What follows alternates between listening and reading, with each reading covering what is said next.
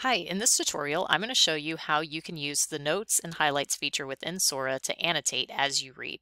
So we are in Launchpad in the Library Resources folder, and we're going to open up the Sora app. You can also open up the Sora app on your phone, but by going through ClassLink, it'll log you in automatically as well.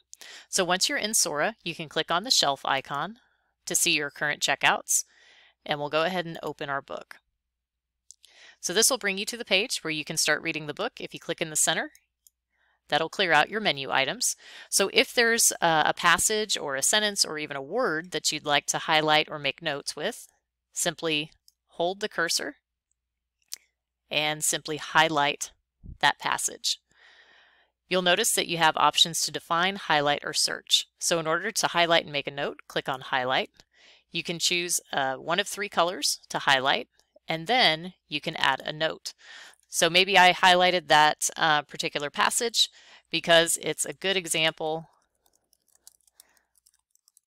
of character description. Then we'll mark Done, and that note is saved within Sora.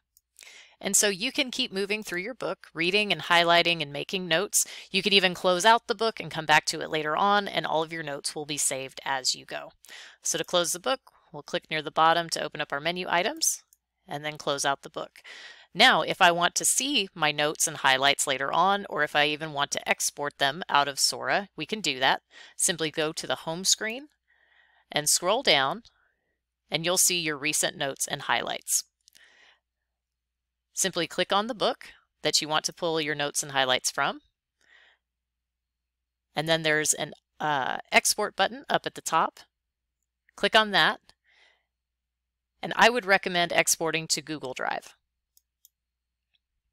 From here, you can choose the type of format, and I would recommend choosing text because that way, if you need to edit or add anything to the document later on, you can do that.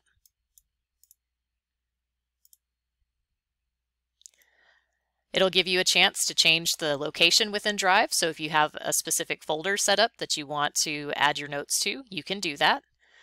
Simply click Save, and it's now sending those notes to your Google Drive. So now if we go to our Google Drive and we look at our recent files, we'll see our Sora notes.